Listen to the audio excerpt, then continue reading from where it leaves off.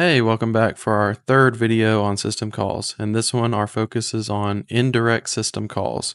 This is different from the last video in that we're not going to make that system call directly from our application anymore.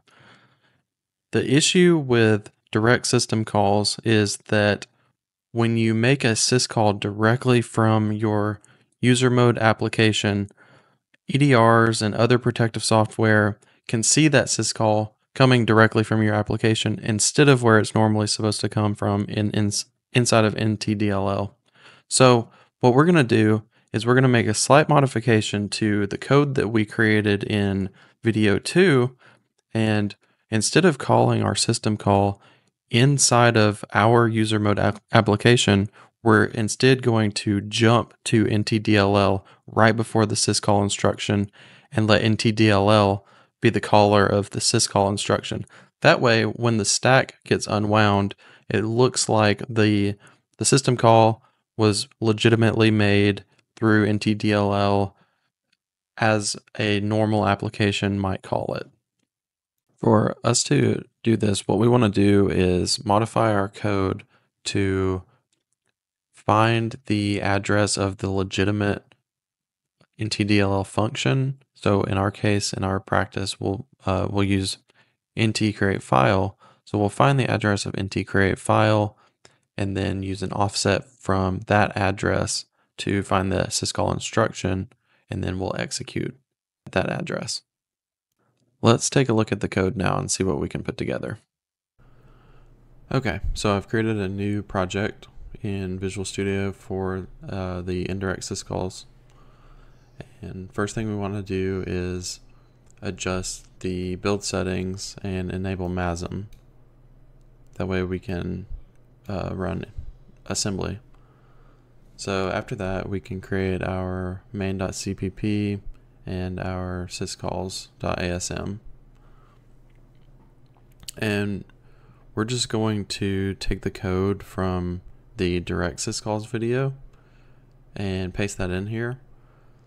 That way we save a lot of time because it's essentially the same thing with some minor adjustments. So here's the repository for the direct system calls. We'll open up the main.cpp, view this in raw format, and just copy paste that over in our main. And then we can jump back over again and grab the syscalls.asm code as well. Just copy paste that, and this gives us a solid starting point. So now what we want to do is find the area where we're loading NTDLL right here, and we want to create a pointer to the legitimate NTCreate file. So create a uint pointer to NTCreate file, and we just want to use getProc address to get the address of create file. So we'll cast this to a uint pointer, call getProc address,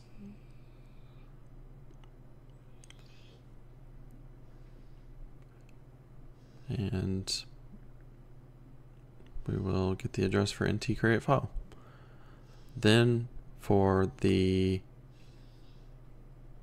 so now what we want to do is create a variable in global scope. So that's going to be outside of main. You can put it anywhere outside of main. We're just going to go to the top, and we want this to be an external variable. So we'll use extern C. You can use extern _C, however you want to do it. This is going to be a uint pointer to the NTCreate file syscall. And we'll just set that to null for now. And then we will come down here and we're going to set the NTCreate file syscall variable to the nt create file address plus an offset. So int create file syscall is equal to the pointer to int create file address plus 12. So the offset is 12 from create file address.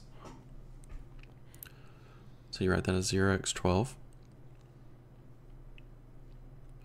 So now we have the address to the syscall for create file address.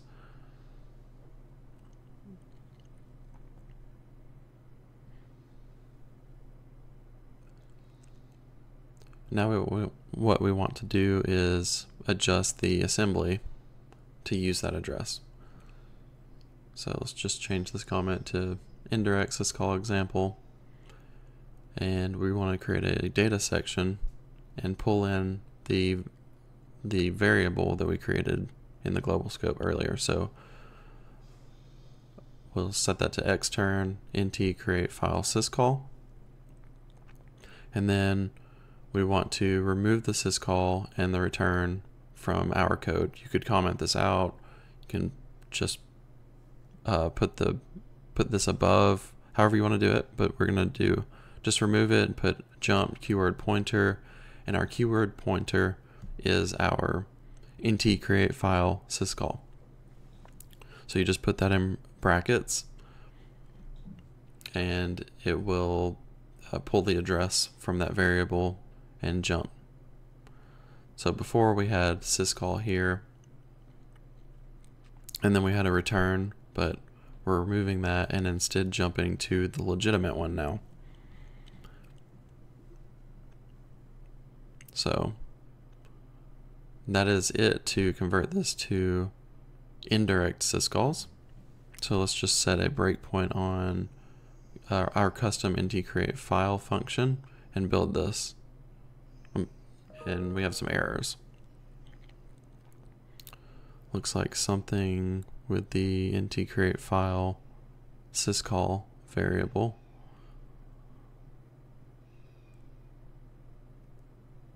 So let's just first make sure that our variable is consistent, our variable name is consistent across the board. So we'll just copy paste this into every spot.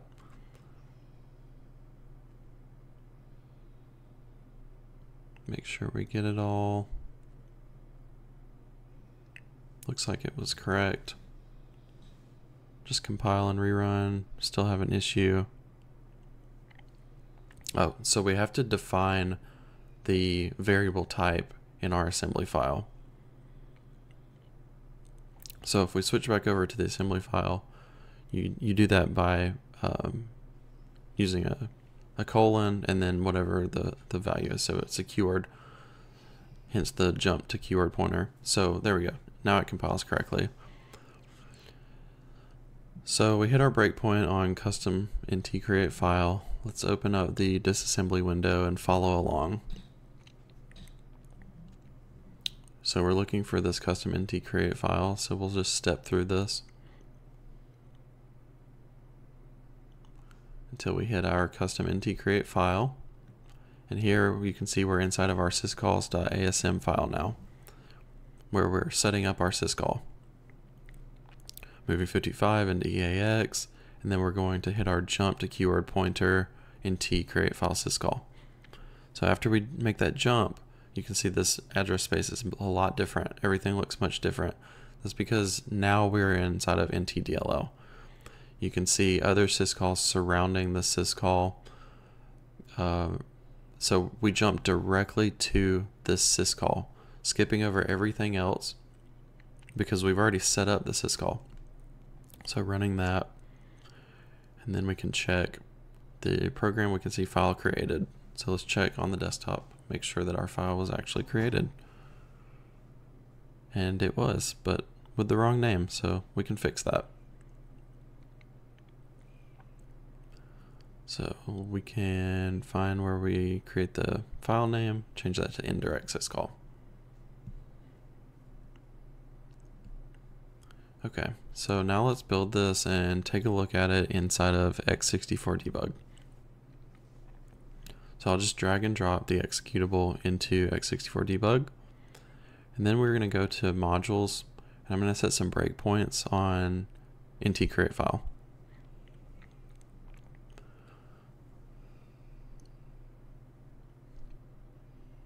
So I'll set a breakpoint at the top of the syscall, or at the top of the syscall for NTCreate file, and then set another breakpoint on the actual syscall instruction. So that's 2 breakpoints. And what we'll see is the first time we're going to hit that top breakpoint where we're setting up the syscall, and that's for the WinAPI file. Let me delete these files first. And if we run this, now we're going to hit the syscall breakpoint, and this is also still for that WinAPI file.